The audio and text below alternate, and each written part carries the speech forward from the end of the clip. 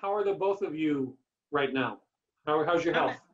I'm actually feeling great. Janet Katz and Larry Luskey thought they had a pretty good healthier. plan. Larry was in kidney failure, complications of high blood pressure and diabetes. It's very common, and that's the problem, and I didn't take it as seriously as I should. So Janet, his partner, decided to be tested at Medical City Dallas to be his kidney donor. Little did I know, I thought I was going to be his hero, and and turned out he was my hero. Because the final CT scan of her kidneys found something. And she said, are you sitting down? I said, yes. I'm the one who read her CT scan and found the cancer. Yes, cancer in one of Janet's kidneys. She couldn't be a donor anymore and had to have one of her kidneys removed. What do you make of the fact that this happened because you were willing to save him?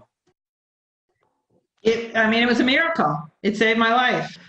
Truthfully, she has saved me by being with me. She has saved me by making the offer. That's the type of person she is. Well, the way I look at it is that she saved her own life. Her willingness to step up and donate to someone she loved led to us finding the cancer. I think she saved her own life by essentially a good roll of karma. Janet is healthy now. The cancer hadn't spread.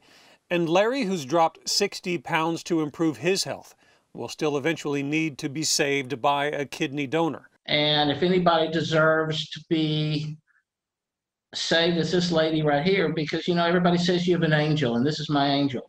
I'm not going to let her go anywhere, and I'm not going anywhere myself. I keep telling her I'm not leaving her. So she's stuck with me forever.